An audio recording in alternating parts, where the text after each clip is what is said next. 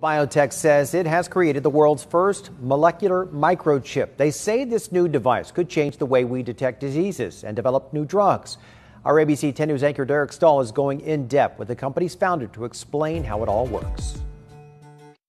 Every day, we are surrounded by microchips. They're in just about every electronic device.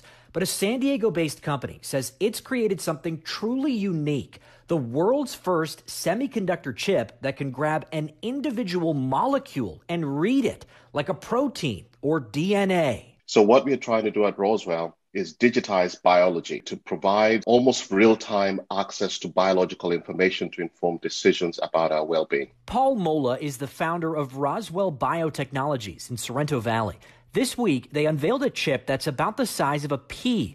Inside, it's packed with 16,000 sensors. Each one can latch onto a different molecule and read it as tiny changes in electrical current. Put a little saliva right on the chip, and the idea is they could test you for COVID, the flu, and thousands of other pathogens all at the same time, and eventually all from a device at home. We want to move testing away from the clinic closer to the community and eventually into the home. You don't have to wait to get sick to be tested, but you can test every day for everything, everywhere. And that's how we're going to stop future pandemics. That's a further off goal, and Mola knows it sounds too good to be true. A company called Theranos once touted all-in-one testing technology, and its CEO is now on trial. But Roswell has the backing of scientists at Harvard, UCLA, and UCSD. They've submitted research for peer review.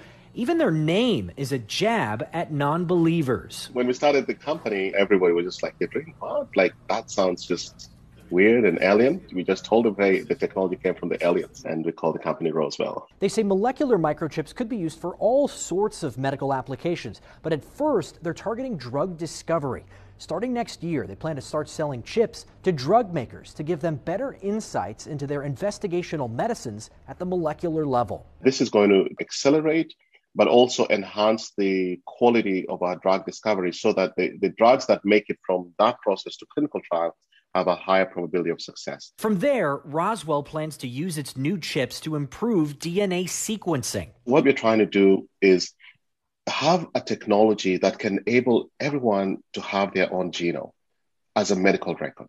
Mola says these molecular microchips could dramatically lower the cost of whole genome sequencing and speed up the process, helping usher in the next era of precision treatments customized to your DNA.